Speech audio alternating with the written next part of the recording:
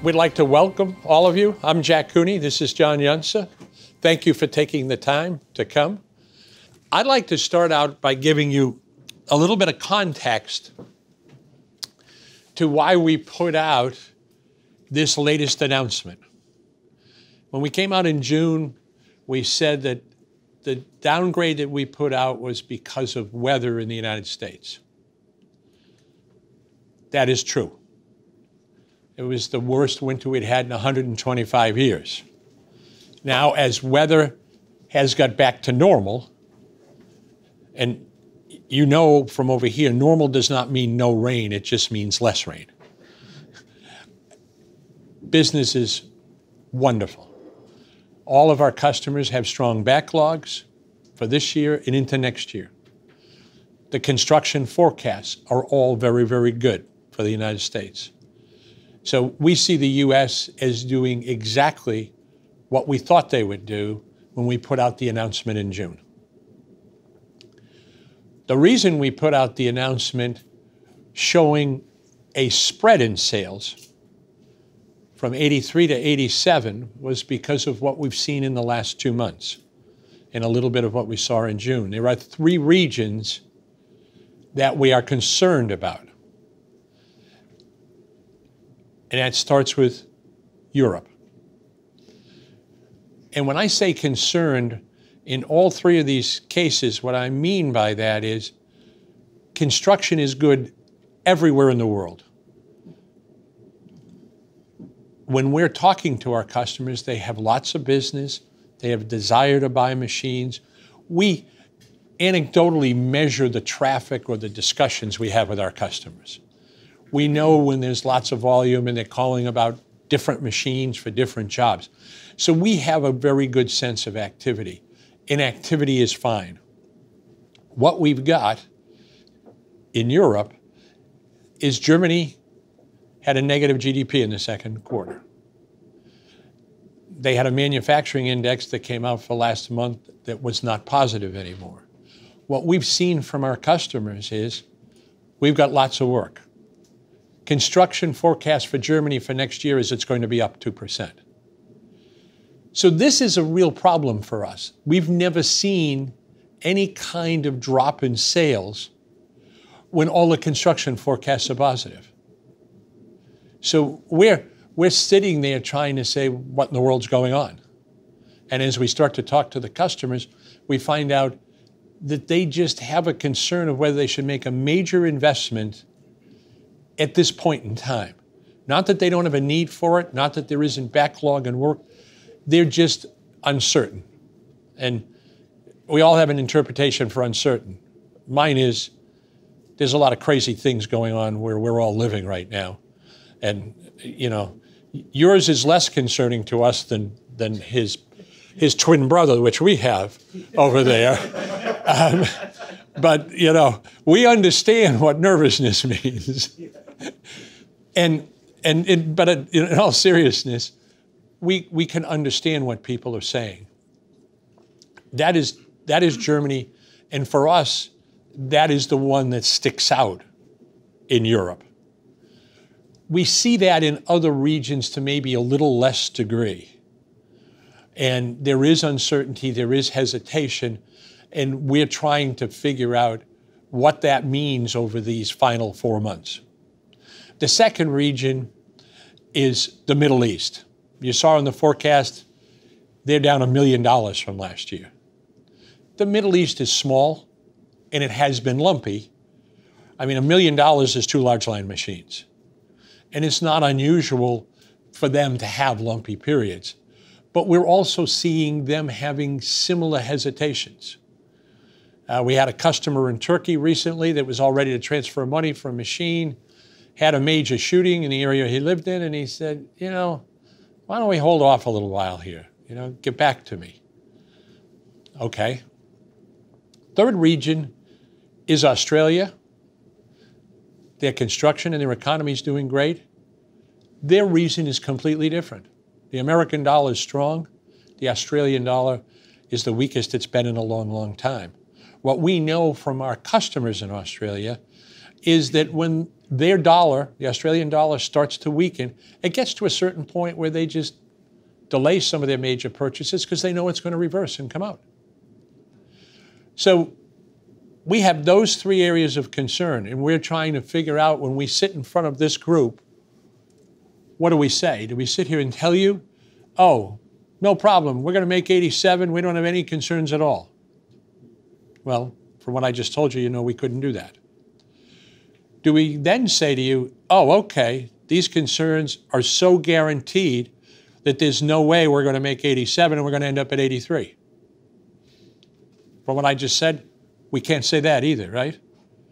And I think if you've interpreted what I'm saying is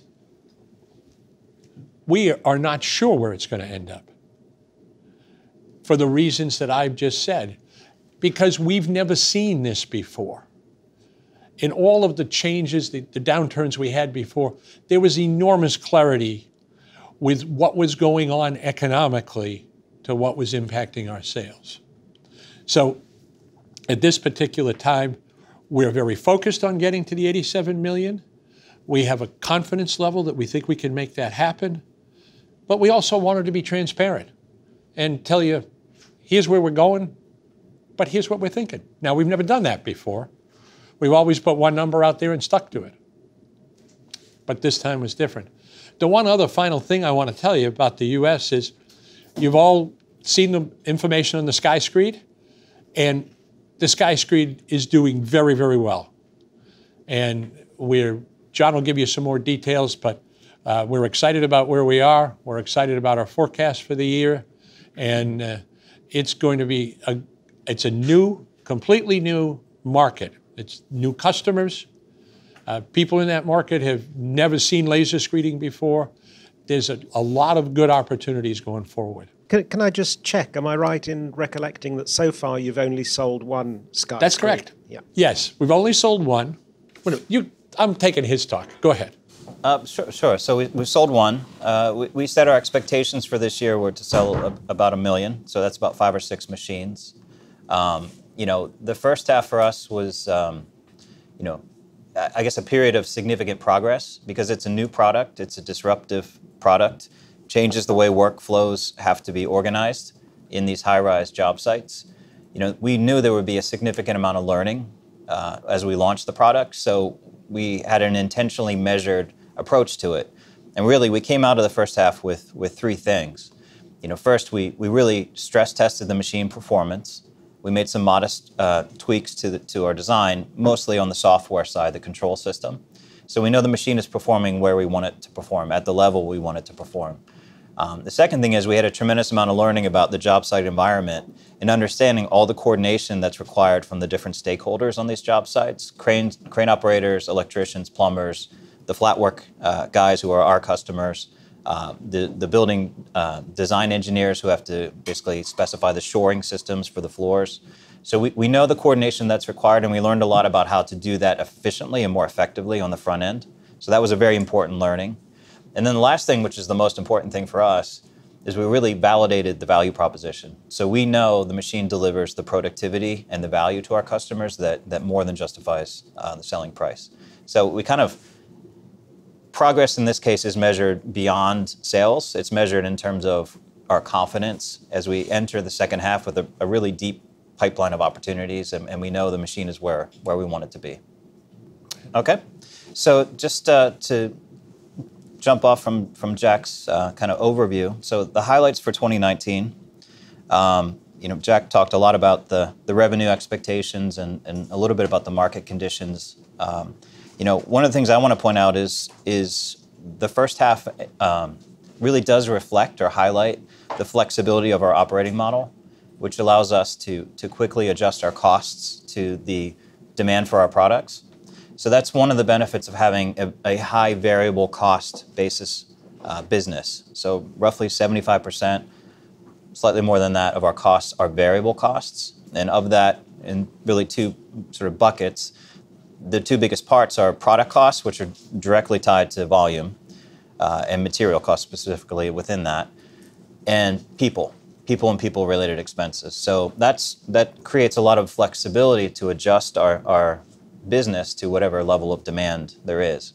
And we were able to rein in some of our costs, particularly on the operational side, to better line up with our demand levels. And we did that, which resulted in a reduction of SG&A period over period. But also, we were able to balance that by also making investments in some of the key personnel we need to grow the business long term, specifically the Screed business, and more investment in our product development team. So we're making long-term investments while managing our cost structure relative to our core legacy business. We talked a little bit about the Screed, and we feel really good with the progress we made in the first 6 months on that product. The long-term investments we're making beyond additions of personnel, we are proceeding with our expansion of our Houghton, Michigan facility to basically accommodate the new products that we have, that we're going to be producing, the family of products related to the Screed and the high-rise residential. So that project is about $3.5 million in CapEx spend, primarily second half. In addition, we're also doing an expansion of our classroom training center in Fort Myers. That's about $500,000.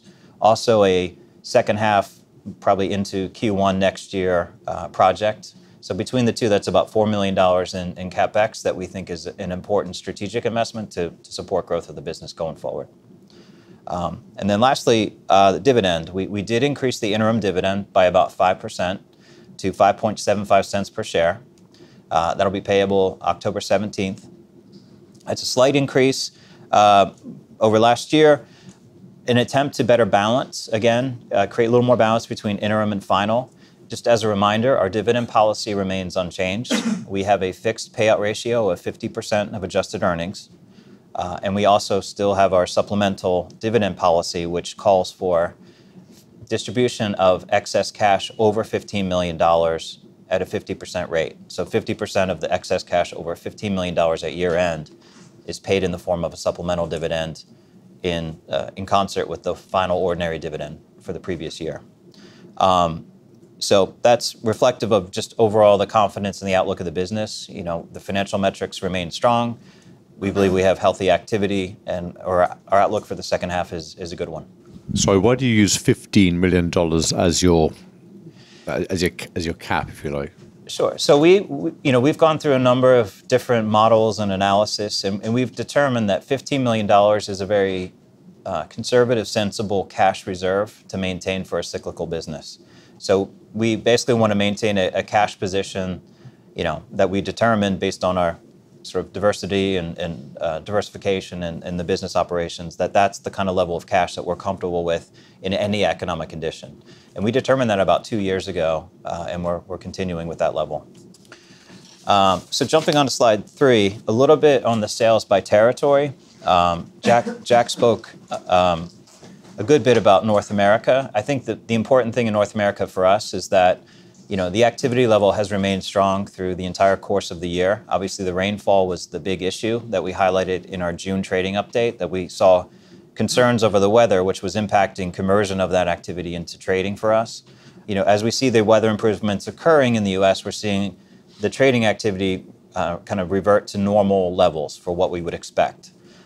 Therefore, we have a very positive outlook in North America in the second half, a much stronger second half versus first. And we're feeling very confident about that. Europe, Jack spoke about, that's highlighting a little bit of a disconnect between the underlying activity, construction activity in the different markets with trading. And that relates specifically to some of the uncertainty that we're seeing with our customers. A big contributor to the shortfall period over period, half one, 18 versus 19, is Germany. Germany was a big contributor in 18. Obviously, that's an example of some of the uncertainty. There's positive activity in Germany, but we're not seeing the trading come through. So that's just an area of concern for us in the second half, as Jack outlined. China was flat performance period over period, and there's really 3 things to highlight on China. First is we're really pleased with the progress we've made with our national sales director, who has been with us for about a year. He's experienced in the construction industry as well as in the capital equipment industry or sales. And he's provided the kind of stable, very in touch with the China market leadership that we need on the ground every day that comes from being a Chinese national. So we feel really pleased with the impact he's had on our business. The flip side of the coin in China is that we are experiencing pressure on margins that come from the China-US tariff situation, where there's been a series of escalations and, in some cases, de-escalations that it's been quite volatile, but in effect, what we've been doing is to absorb the impact of that tariff situation to create price stability in the marketplace for our customers. It's something that's not impacted volume, but it's impacted margins, and it's something that we are going to monitor going forward, as we don't quite have visibility into where all this ends. The third thing in China, perhaps the most important thing, is the demand for and acceptance of quality floors from building owners and end users remains to be the gating factor to getting meaningful penetration in the China market. We have not seen that take hold. It's happened at a much slower pace than we ever expected. But ultimately, it's that demand for quality from the building owners and end users, which basically allows us to fully realize our selling and value proposition in that market. And until we get there, we're kind of limited in terms of our ability to penetrate the market, in our view. In the West, there are numerous trade conferences for your clients at which you can present the advantages of your equipment. Mm-hmm. Is it similar in China? Are there conferences where you can get your message out? Yes, absolutely. So a big part, when we talk about market development efforts in an emerging market, that effort is geared towards sort of preaching the benefits of wide placement, flat level floors to architects, design firms, building owners, and users, our contractors as well, customers. And there is a general acceptance that that's where the market is headed. But we've yet to see it be translated into demand and enforcement of those standards on building floor levelness, flatness standards. So it's clearly an opportunity, but it's been slow to realize. And at this point, quality really has been driven by Western multinational firms coming into China demanding a particular floor quality, as opposed to the domestic developers in China. And until the domestic developers really start adopting and demanding quality, it will limit us. When you're talking to your man in China, how much of a feel do you get for competition that's building up there? Because presumably you won't have it all to yourselves. And I hate to say it, but we always expect in China somebody will be copying what you're doing already. So. And they do. So China, one way we look at the market is there's two market segments. You have the productivity market segment, and then you have the quality market segment. The characteristics of each, the productivity market segment is geared towards customers who are looking to eliminate labor, and they really don't care about the quality of the product, the output, the floor. And therefore, they are more price sensitive. They are not necessarily interested in learning best practices. So that's a particular market segment that we don't go after. The quality segment, which is consistent with us, our typical customers across the globe, is focused on delivering a quality floor, as well as the productivity and labor savings. And most of the knockoff kind of competition copies that you see are geared towards that low-end, price-sensitive market. We're not chasing that business. It's out there. It hasn't really changed in terms of number. And we're no different than any Western company in China where you see that pressure. The impact on our business has been to provide a pricing reference point for our equipment. So that does ultimately limit our pricing power in the market, because customers can see on a relative basis, a knockoff machine costs this, even though the Somero machine is different, it has a premium of this. It does somewhat limit the pricing power that we have. But other than that, it's just basically in a market where we're not that interested.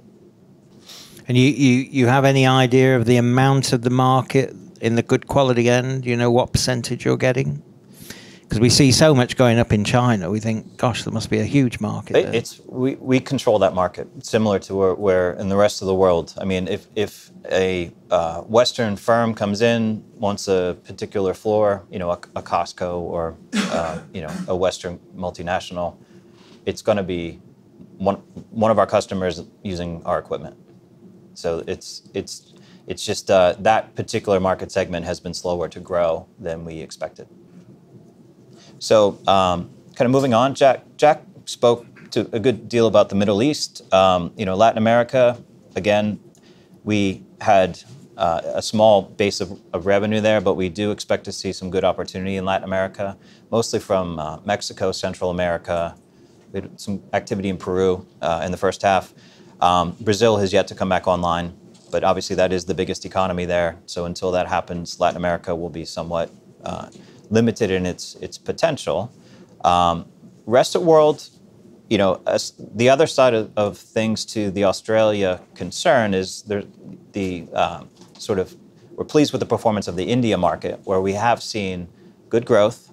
And it kind of highlights the difference between India and China, where India, there has been a faster embracing of quality than we've experienced in China. And that actually plays very well into our value proposition, and we feel very pleased with the progress we're making in India. How big is the Indian revenue? So India, we don't separately report it, but one way to think about it is, the percentage growth has been good. Obviously, it's still a small base of revenue. We look at markets in stages. So you have kind of the first stage is to get to $1 million. That sort of says, okay, we have a good market here. Next phase is to get to 3. When you get to 3 million, then you start thinking about infrastructure, putting a facility in place, training capabilities, et cetera. We're on our way to 3, and we like the progress we're making. Jumping to slide 4, sales by product. I guess the most important thing to highlight here is that there aren't any discernible trends in terms of take rates or shifts in take rates across the product families. One of the benefits of having dominant market position is that we set pricing such that our margins are consistent across our portfolio, and we're basically agnostic as to take rates of one product versus another. And generally, product take rates, whether it's ride-on screeds, boom screeds, et cetera, are dictated by the types of project activity in the market. So there may be, in one period, larger projects, larger placements. Another period may be smaller placements. There's normal ebbs and flows that we would experience, and this period was really no different in our view. But the overall comparisons to prior period were significantly impacted by the weather issues in the U.S. in particular, and a little bit of the European shortfall versus prior year. So that's basically the overall theme there. A couple of other points to highlight are SP16, where we showed some growth versus prior year. That reflects the positive impact of the Line Dragon acquisition, which occurred at the beginning of the year in January. Obviously, that product line was also impacted by weather. It's today very much a U.S.-centric product, so the weather issues in the U.S. impacted that and hampered sales of the SP16. We do expect improvement in the second half. Reasons being, as the weather improves, that naturally increases our opportunity. But we're also releasing the converged next-gen version of the SP16 Line Dragon model that we know certain customers have been waiting for. So that's to be released basically at the end of this quarter, by the end of this quarter. So we feel very confident in the impact of that. As I understand it, the ride-on screeds are a cheaper product than the boomed screeds. Correct. But I see that the sales of those are reduced by more than of the more expensive product, which is a bit puzzling. Would you like to comment on that? Well, it's basically back to the whole take rate, product line take rate. So obviously, the volume decrease on that would have been more than we would see on the boom screeds, clearly. In our view, we don't see any discernible trend that's suggesting that there's a shift in permanent mix of products. It's just a function, effectively, of what type of project activity is in the marketplace. And, obviously the overall comparison versus prior year has been mostly impacted by weather issues. So if I've understood correctly, there isn't any particular factor driving this. It's just a random fluctuation. Let me give you an example. Yeah, thank you. Customers work 100 or 200 miles from the house. You're a customer. Amazon's going to build 5 warehouses in your neighborhood this year. Are you going to buy large line or small line? You're going to buy large line. Next year, Amazon doesn't build any, but you've got a whole bunch of small jobs. You're going to go buy a small line machine and do small line jobs. It's job specific. And when you're only working in a very small territory, everything changes year in and year out. It's driven by the job, not by the customer wanting one size or the other.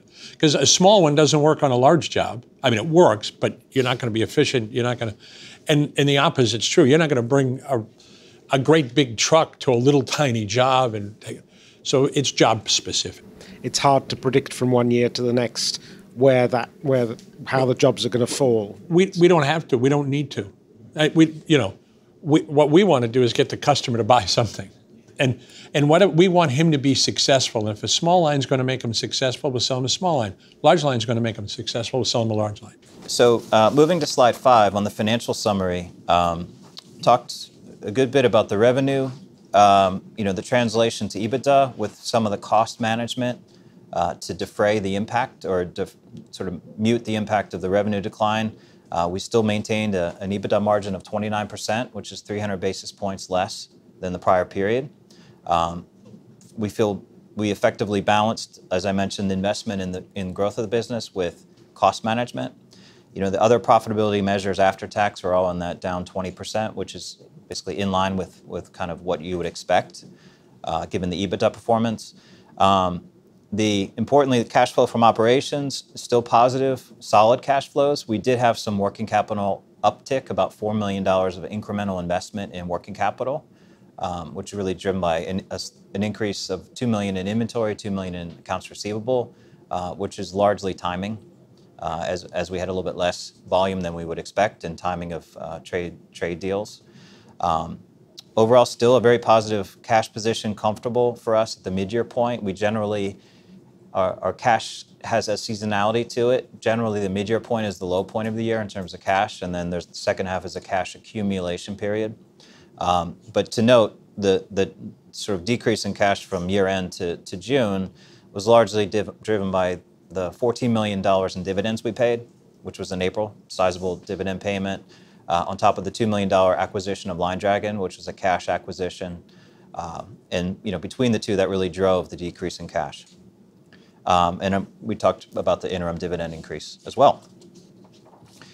So jumping to the operating results, one point to highlight on this, the gross margin performance, down about 150 basis points versus the prior year. There were really 3 things that drove that. Obviously, the decreased volume caused some inefficiency on our operations side of business. That was one factor. The second factor are the cost increases that we experienced from the steel import tariffs that were put in place at the second half of 2018 and really kind of basically got fully phased in the beginning of 2019. And then we had a little bit of geographic and regional impact on this. China margin pressure was a small piece of it, but that was in there as well. So those 3 factors were on the downside. We did put through a price increase to recapture some of the cost increases we were experiencing, which was effective January 1st, and that offset some of the pressure. One other thing to really note is it is a bit of an apples and oranges comparison because the tariffs and surcharges from our import costs on metal, steel, were not in place in the first half of 2018. Those did not really come online until mid-year, so it's sort of a little bit of an unfair comparison in that regard. Importantly, though, from a gross margin perspective, we do view the current level of gross margin to be sustainable. We obviously look for some opportunity to improve our efficiency in the second half as activity improves, and we feel comfortable that gross margins will remain stable with some modest upside opportunity. And then we talked about operating expenses, and our tax rate remains very stable in that 23-ish% range, which is pretty much in line with the federal U.S. statutory rate plus some state and foreign tax on top of that. So on slide 7, the financial position, I mentioned earlier, the big decrease in cash period of, from year end to June 30 was largely the $14 million dividend payment plus the $2 million Line Dragon acquisition were the big drivers there. As I mentioned also previously, we had the $4 million in incremental working capital. So the $2 million increase in accounts receivable, $2 million increase in inventory. Accounts receivable is really timing. We had a number of deals in the U.S. at the end of June. that occasionally happens where you have a lot of sales in the last part of a month. That occurred in June, and those deals carry forward into the second half but get resolved in the second half with collection. On the inventory side, that's a function partly of the lower volume. So we had a build plan based on expectations for volume in the first half. Obviously, the volume came in less than we expected, so you have to work through that excess inventory as you progress through the year. But I would highlight that there is a structural increase to inventory from carrying the new Screed product family. That's about $500,000 to $1 million of more, recurring uplift in inventory to support that product line. Moving to the cash flow statement, covered most of these points. I would highlight one thing on this. The net cash used in investing activities is reflective of the $2 million acquisition of Line Dragon. That's the majority of that number, the $2.7 million. We are expecting to spend, or to largely complete and largely spend on the two capital expansion projects in Houghton, Michigan and Fort Myers in the second half. I mentioned the $3.5 million for Houghton, Michigan and the $500,000 for the Fort Myers classroom expansion. That CapEx will largely be spent in the second half. Probably a quarter of it may bleed into next year as we finish off those projects. And just as a reminder, our run rate CapEx is about $1 million to $1.5 million, closer to $1 million run rate. And that's the CapEx required to support the business. We're not really a capital intensive business by any means. And the good news for next year is that we don't have any significant cash outlay projects on the horizon. So next year should be a relatively clean cash spend year at this point in time. You know, in summary, the last thought I want to leave you with is the most reliable information we've ever had about where things are going is from our customers. We're direct sales and direct service around the world. We have constantly talked to them about market conditions through the good times and through the bad. We have similar conversations. How's your business going? You're hiring people. What's your backlog? You know, what are your margins doing? You know, what are you seeing? That has been the best indicator for us. All of the indications you've seen going forward, and you know, for any of you that lived through the last recession here, you heard us talk in the same tones. What was guiding us is what our customers told us. And what I want you to leave with today is the realization that all of our customers are very, very busy, and they have large backlogs. And I'll tell you another question that always indicates to us how sound the market is.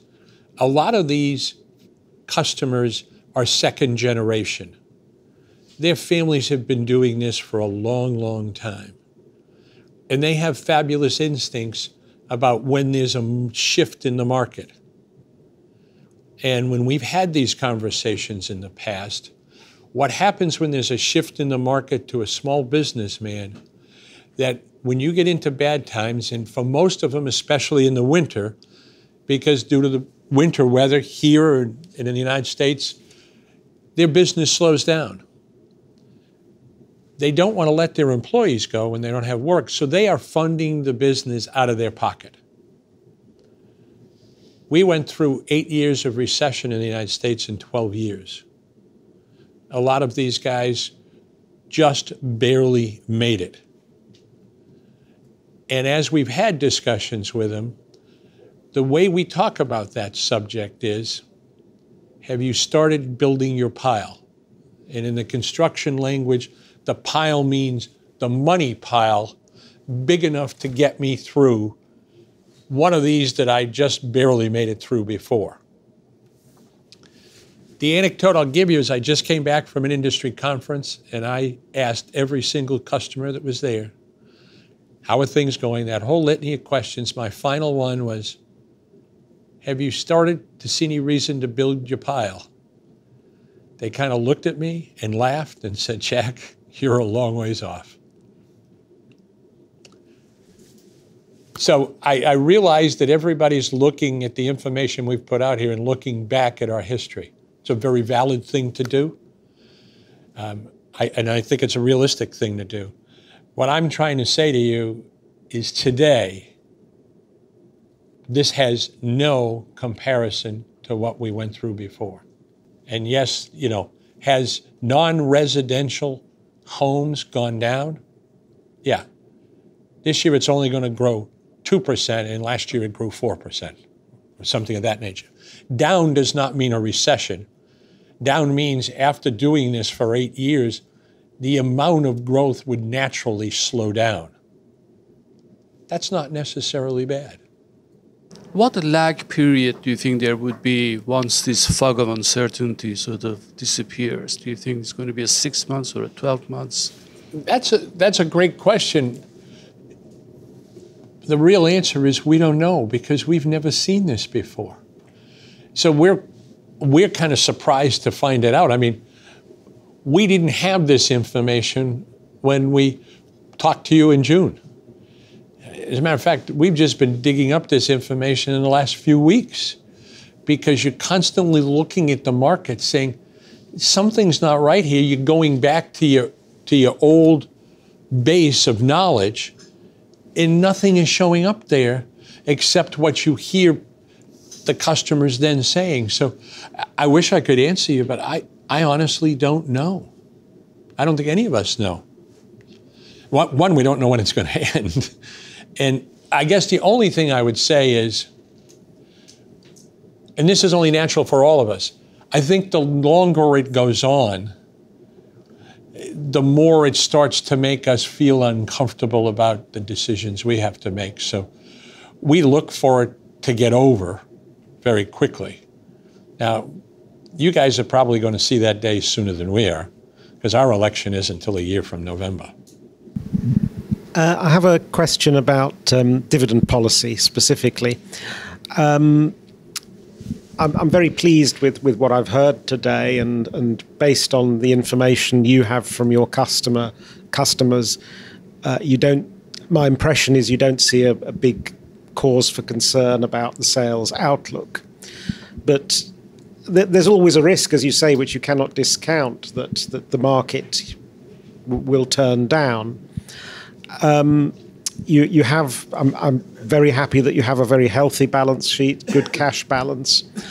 In the event that there were a bit of a downturn for a period and the current dividend weren't fully covered, would the board in principle be prepared to maintain the dividend at its current level whilst it wasn't fully covered for a limited period?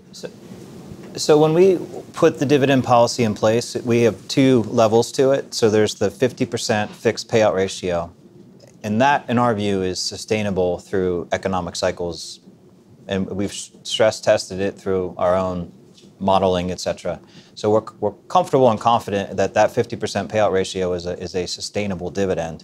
The supplemental dividend policy that's layered on top is effectively a clearing mechanism for any excess cash that's on the balance sheet. So we don't hold an inefficient level of cash over and above what we need to run the business. So, in a downturn scenario, we can't guarantee that there will be a supplemental, but we are confident we'd be able to maintain the 50% payout ratio.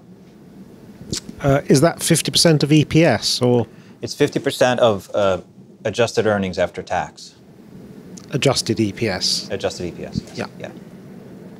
Just wondering if you compared the business today to how it was in 2007, 2008, how might the business today weather that from that storm versus how the business did then in terms of diversification, balance sheets? How are you looking different today than you were then? So there's one similarity which is very important, and there's a few differences. So the similarity is that we were high variable cost back then, and we're high variable cost today, and that hasn't changed. So really, we have a lot of levers to pull, primarily headcount management to manage our costs to keep it in line with the level of demand. The differences are that we're debt free, which is a big difference. We had debt.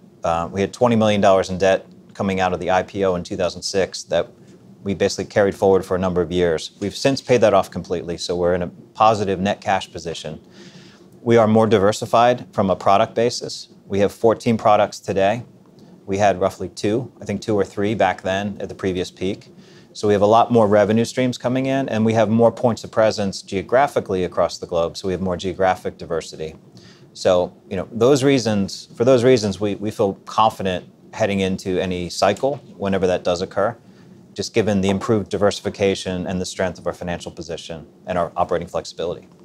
Sorry, with the cash that you've got, are you ever looking at companies or products that you might be able to buy into the family, as it were, so that you give yourself a little bit more of a spread in all weathers? So maybe something that's indoors or something that, just can be used, and you can sell to the market in a way that you'll not have quite as much volatility over the year. Sure. No, I can say we look all the time at different opportunities that would fit, but we've been very disciplined historically to stick to our core business, our core customer base, what fits within our sort of market.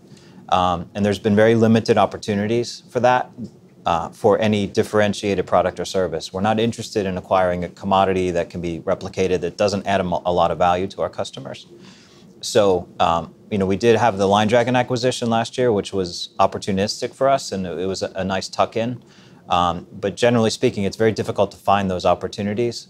And we're also very conscious to not create a whole new business that would require separate infrastructure, separate channel, that doesn't really fit well within our competencies. So we'll continue to look, but it's really not, M&A has really not been a lever of growth for us over the years. Can you quantify your market share today across your different products globally? Well, the best way to look at market share, we have a couple of competitors out there, so you typically measure market share by what percentage of the total market do you have. So in that case, we have 99% of the market share of everything that's screeded mechanically with laser screeds.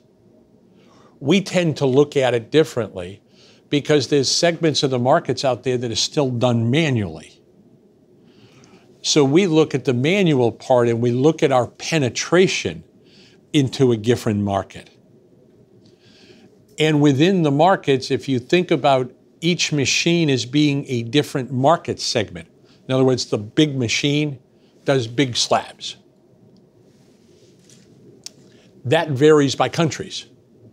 So the simple answer I can give you that, just to show you a perspective, if you take all large slabs in the UK and in the United States, 100% of them are done with our machines. Now, as you go down into smaller slabs, we've had specific machines made to do smaller slabs. So depending on when you introduce that machine, and I'll be a little extreme here, if we just introduced the new machine yesterday, we would have 0 penetration in the market. So as time goes on, your penetration increases. So the answer to your question, it's a good question, I understand it, is that it depends upon what products we've introduced lately and to what markets we've introduced them in. But broadly, there's a lot of opportunity worldwide for us to continue to penetrate with the products we've got, on top of getting the trade-ins for the upgrades we make, the new models we make. As John mentioned, very similar to getting a car. All right, thank you for your interest and your support. We greatly, greatly appreciate it. Thank you. All right. Thank you.